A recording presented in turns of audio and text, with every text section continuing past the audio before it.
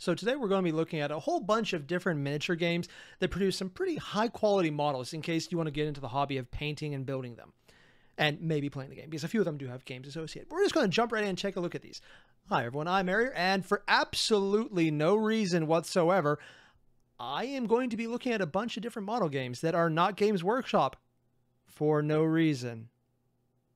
First up is a newcomer, Infinity, by, and I'm going to mispronounce this, Corvus Belli. As you can see, this one has some pretty interesting models. And I'll be honest, I actually really like these. Here, if I can pull up. Here we go. This is what they look like. I love the big giant suit. I love the general look, the people, the various designs. It does remind me a lot of Destiny characters in the front, which I kind of like. And honestly, it makes me wonder why there isn't a Destiny model game that I'm aware of. If there is one, someone let me know. That said, I really like what they do here. They have some really cool looking models. Now, overall, ooh, this is new. This looks pretty cool. I love the armor. I love the cloth look. I've got a bit of a thing for that. And overall, it's great. And then there's this part. It's pretty expensive. But overall, if these are pretty high quality models, I think this is great. Now, these are, of course, already painted. You will have to paint them yourself, unless I'm very mistaken. To the best of my knowledge, that's not the case. They have quite a few different ones here, and I've actually seen a few people start streaming these games, so apparently it's got pretty good following. I have barely just started looking into these, but overall, I'm really impressed with what Infinity's doing. There's a very heavy cyberpunk anime-esque thing. I was going to say theme, but no, actually thing is much more accurate because I have no idea what the hell this thing is. Thing is definitely accurate. So overall, I really like it. It's engaging. It has whatever the hell this thing in the back. Let's see if I can get better. Here we go. Yeah, like this is... It's a Dreadnought from 40K and the Alien Buster from... Actually, I just mixed Hulk Buster from Marvel and the Alien suit from Alien, of course. And I completely stand by it because that is completely what my mind goes to on this. And a little bit of Mech Warrior, which I have been looking into. Need to look a lot more into it.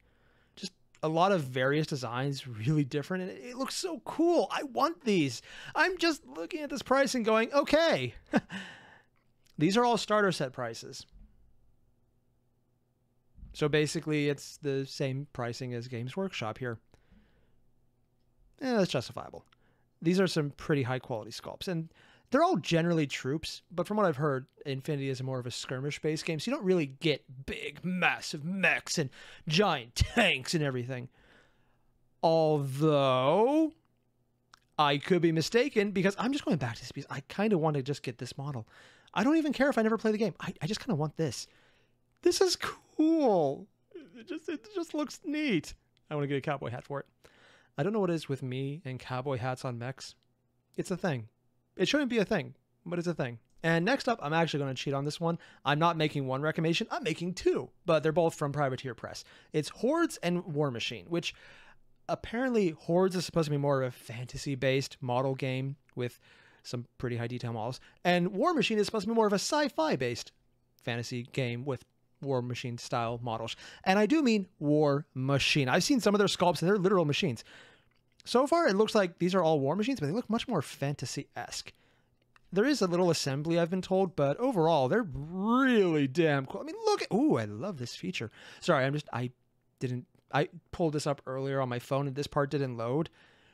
And just look at this like, oh, hell yeah. This is definitely the STL file. Like, just the image there, because it's way too clean to be resin so far.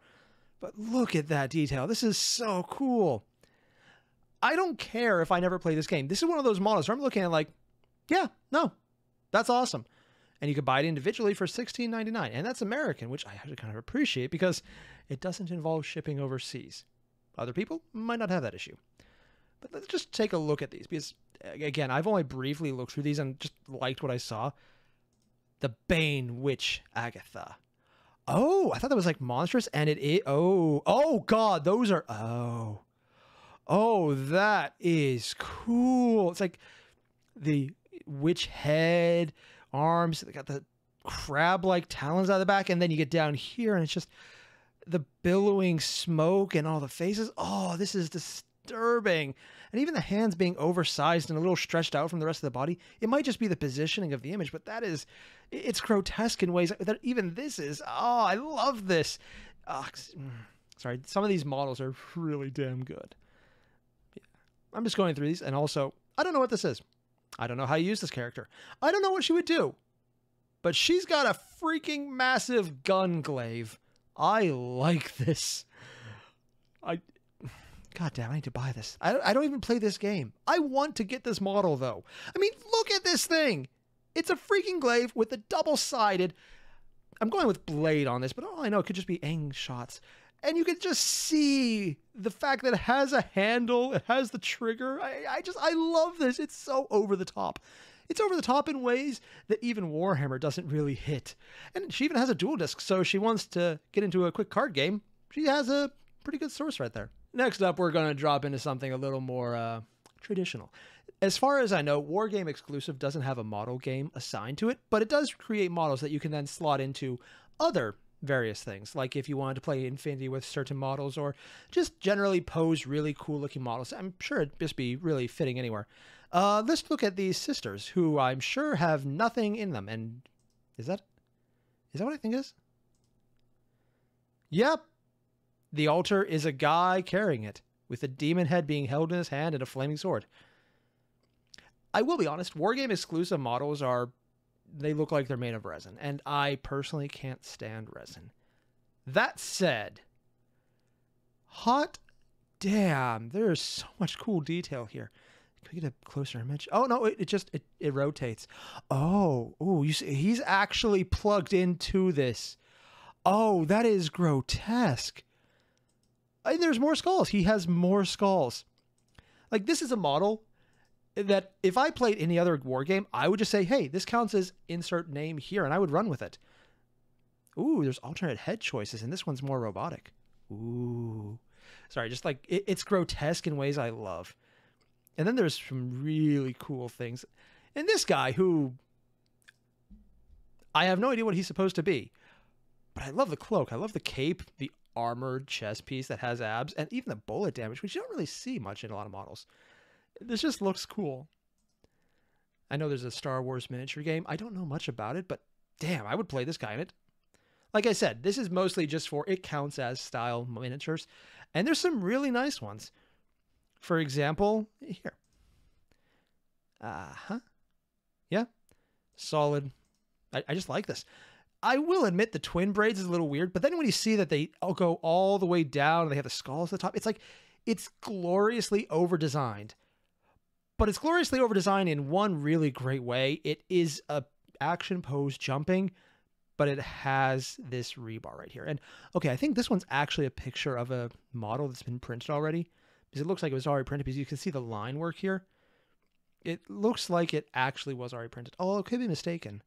Oh, is the foot broken? Oh, no, the foot is actually... Oh, that's a... Okay, never mind. That was a... Oh, that was a pistol! Oh, that is a huge ass gun. I love that. But like, just cool little details like that. If you're looking for anything interesting, there's a lot to do right here. And there's some quite choice bits of model. Here, let's pull this one up. Like this.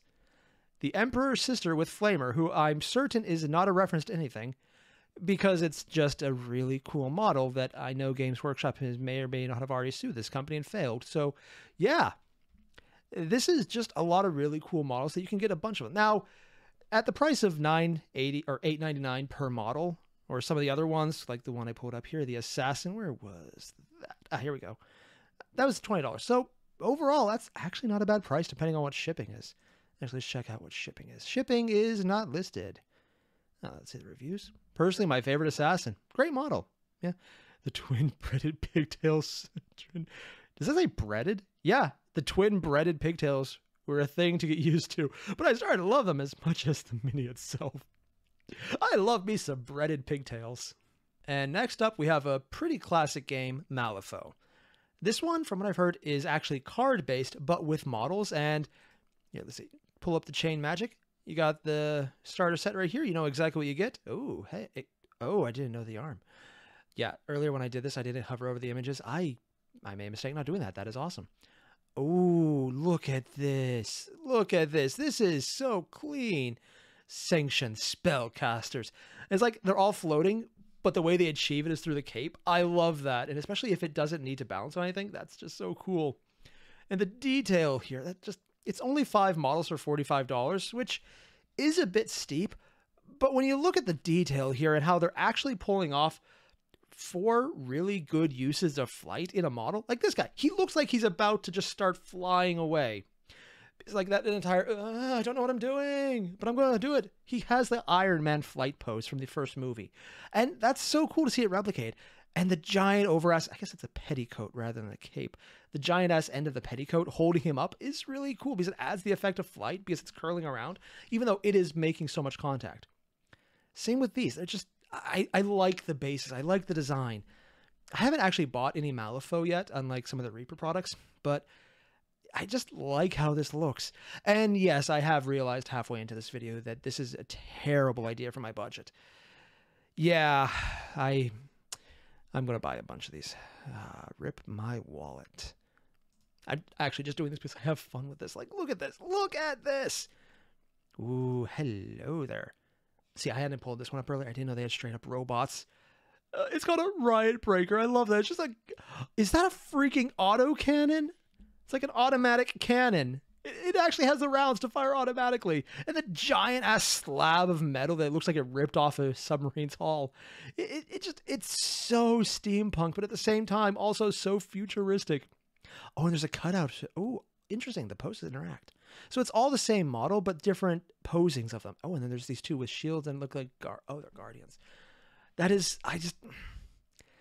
if the actual model itself looks half as good as these representations, God. Now, I will admit, $10 a model for $50. I mean, I pulled up starter packs, so it's a little more expensive, but that's so cool. Again, would I play these games? I don't know. But I want to get these. Like, look at some of these here. What's this one? I don't even read it. I'm going to just look at it. The Lucius Core Box. Okay. That is a creepy mask. Oh, that is... Oh, here's some painted versions. Oh, okay. Are these painted? No. These are still images. No, these are actually painted, finished models. Oh, so this is what they look like. Okay, I'm going to be honest. Someone did a really good job painting them. Like, I'm not this good. That looks really good. Oh, this guy. The guild lawyers.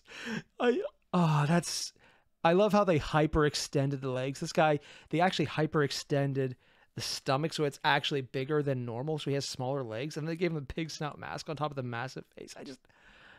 There's like the Lucius Muth son. Yes, and it's really regal.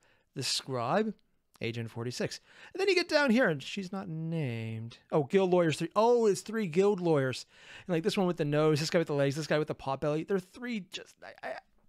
It's ridiculous in ways I love. Basically, I think if you want to get into Malifaux, just for the models alone, to paint them up, I don't know how much construction is required with them, but I do know I'm very tempted to get in here just because some of these especially, and definitely the flying bases we saw, oh God, that was so freaking cool. What do we have here? Ooh, mech suit. I love this. Ooh, Charles Huffman. Is that is a very big gun. Oh, I like that. And then there's 3 hunters. It's just mech lions or mech tigers. Dude, Horizon Zero Dawn much? I love this. I'm sorry. I'm just having such a blast looking at these because it's just, I knew for a while there were a lot of different model companies out there and they had some really great designs. But overall, I think out of all of them, each one has some things I really like. The war game because great counts as value. This because, dear God, like just random page, just crazy stuff, just crazy ass stuff. And then just everything in Infinity has such great detail on it. It looks really tight. But so far, I'm blown away by this. It's so hard to get really good flying poses, and these look like they're actually in the air, which is really damn hard to do. Not like they're being held aloft, not like they're doing some kind of crazy technology to do it. No, this is just great because it just looks like they're actually levitating under their own power in ways they don't entirely control, but they're doing it. These two look like controlled, but getting used to it, like still using the hand motion to try to balance themselves, which is weird because flight. But this guy, he's explicitly using his hands to just do. I'm sorry, I'm gushing, but I absolutely love this. This is brilliant. And next up, we have Raging Heroes. This is another counts as style models, and as you can tell, they have some very interesting ones. I'm going to be completely honest. Their pricing is kind of insane. They're expensive. But some of the details they put in there, like check this out, just random angels. I'm going to pull them up as soon as it loads. They have some really great shit. Here. Can you imagine this? Just this thing right here. Can I pull it up? No, I cannot. Still, this, all the detail work. Look at, ooh, that's good. All these feathers. I mean, if I was going to play any game with anything flying as a hero or a main character, I would go all in and use this model because it looks brilliant. I mean, just as terrain, if I left it unpainted, it's cool. I would definitely paint it though, just because I would love to get the chance to paint this. I have no idea how I do feathers, but there's enough individual detail on each feather that I think I could actually make a shot of it. And it, sorry, I'm getting so into this right. Ooh, and this is what they look like. Oh, there's the old version, what they did. And because they updated sculpts. Yeah. And see, that is, it looks really nice. I'll be honest. That's okay. That's about $20 American, maybe 25. There's a good bit of an increase, but I just, that's the old version. And then there's a new one. It looks a lot sharper. There's a lot more detail, and they have a good flying base. It's not as tight as I would like. Honestly, I would much prefer a bigger base just because I hate, with a passion, the old style flying bases Games Workshop does, little twigs. But even this is still a much more tight look. Oh, what did I do there? Okay, there we go. It's good.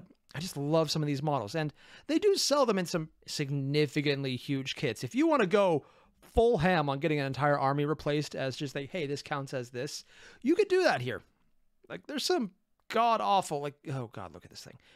This is, I would honestly never even recommend getting this one, but it looks brilliant. You get an entire army of counts as everything, and then, oh, I love this. I would do this. I would completely do this. I would not have a budget afterwards, but God, look at it. Okay, it went away.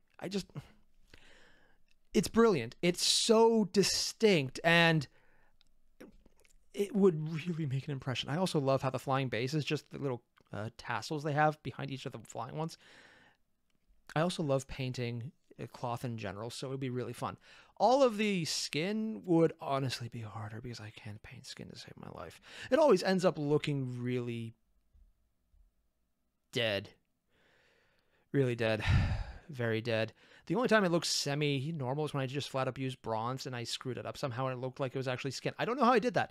If I knew, I would do it again. But looking at these things, I want to do this because they have so much detail. And I'll be honest, the biggest reason against buying all of them is because they're so detail heavy. They have some less things.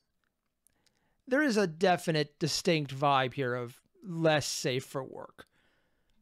And honestly, if you're fine with that, go for it. But some of these models, I think, are just absolutely detailed. They are, even to be fair, detail overload. But I love them, and I want to get some of them because they have so much. And just for the sheer fun of painting, it would be great. I would love it. Building, honestly, I'm getting to the point where I actually like building models now. So yeah, I'd probably enjoy that part too.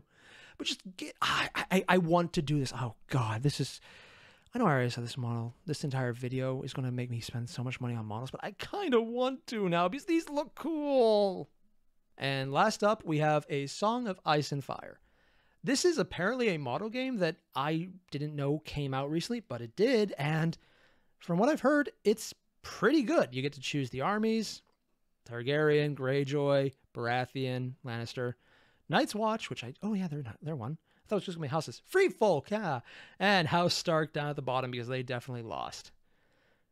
I'm not acknowledging Bran or the rumors that they might be reshooting the ending to Game of Thrones because they finally acknowledged it was shit. I didn't even get invested in that game, and then when I heard how it ended, yeah. On the upside, somehow they got a really cool game out of this. Let's go Targaryen. Let's see the prices. Love the art. Oh, wow, Danny looks fierce in this one. Ooh, you get the individual unit boxes. Come on. Ooh, Mother of Dragons. I know what I want. Oh, damn, I like this art. $34.99. Okay. Do we get to see the... Ah, here we go. Can I get a better... Okay, that'll do. Man, you are not helping me, YouTube. Well, this isn't YouTube, but whatever. Can I do the thing? I'm going to do the thing. Minya? Can I... Get... Are you going to let me... You're going to let me do this thing? Yeah, they're not going to let me do this thing. Okay, we're going to watch this entire video. Once thought extinct. Why am I doing... Dragons have returned to the world. Why am I doing that? Ooh, see... Get rid of that. I love this. Look at this. Oh. You know what? Crap baskets.